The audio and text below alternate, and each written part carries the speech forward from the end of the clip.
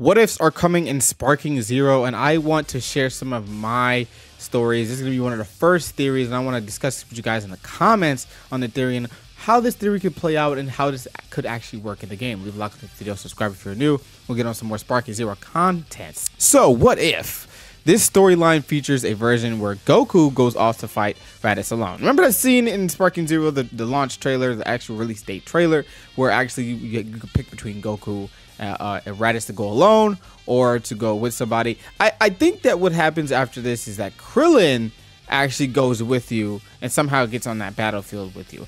This is the outcome instead of Goku and Piccolo going. And so the theory part is that where the Great Ape video is where Vegeta's actually stepping on Goku in the trailer, Vegeta actually knocks out Krillin here, making Goku thinks he's dead. Now, I know what you guys are probably going to say, like, well, Goku can sense energy. How could he think that he's dead? For some reason, Krillin's energy can't be sensed. And this leads Goku to kind of be like, you know, he's got to be dead, which makes Goku go Super Saiyan in that instance. Now, in this fight, we'll have to fight Vegeta like we do, but this time Goku is going to want to kill Vegeta because he killed Krillin. And in reverse, just like the show, Krillin's going to stop Goku. And for his reasons, I think could probably be like maybe Goku was looking very terrifying, and Krillin didn't like seeing that. Krillin didn't want to see Goku in that light. He didn't want to see him take another life. So he said, no, save your conscience. Don't kill him. Live to fight another day, yada yada yada, and Vegeta gets to live to fight another day, and the story actually continues on, or it probably carries out probably the similar way that it would in the first, but it's a little deviation. It's one of those situations where you can kind of take a storyline and take a little piece out there and still kind of nip it in to kind of weave it into the actual storyline. I feel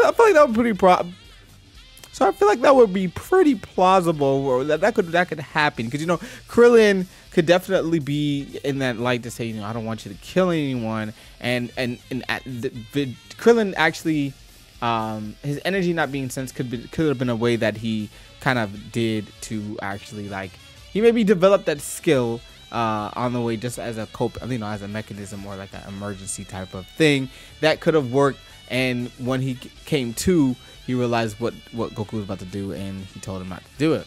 And I don't know, I feel like this what if storyline kind of signifies that Goku has always been able to probably reach that level, but I feel like, again, each obstacle that holds him back is always something more meaningful.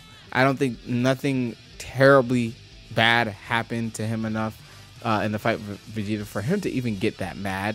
So I think Krillin's life being taken away would probably send him into a crazy skyrocket, even more so than he did with Frieza. And so this basically puts the Frieza situation in Vegeta's situation, and he becomes a Super Saiyan just then and there.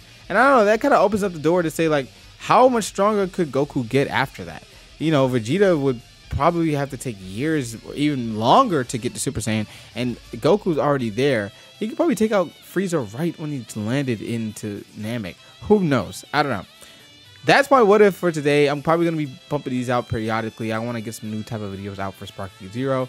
Let me know what you got, if you guys are excited for Sparking Zero, and leave a like on this video. Thumbs up if you want some more of these videos as well. Leave a like on this video, subscribe if you're new, and you get on some more Sparking Zero content. Peace.